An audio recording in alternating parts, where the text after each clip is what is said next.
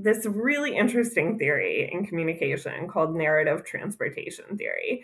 And it basically says that as people become kind of caught up with a character, so they identify more with a character, they're more transported by the story, they're more likely to be persuaded kind of in the manner that that character takes.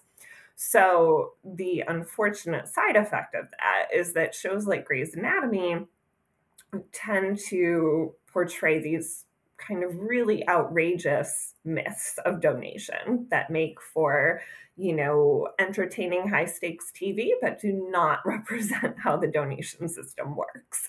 So you'll have these episodes where it's, oh, there's a doctor on floor 2 and there's a heart on floor 3 and they're going to get it and bring it to floor 2. And, it never works like that. Without a doubt, every semester I'll have a couple students who will say, well, I watch TV show X and I don't want to do it because. And so then we'll spend a lot of time breaking down, hold on, that's not how this system is set up. Like there are a lot of checks and balances in place, and it is nothing like what you see on TV.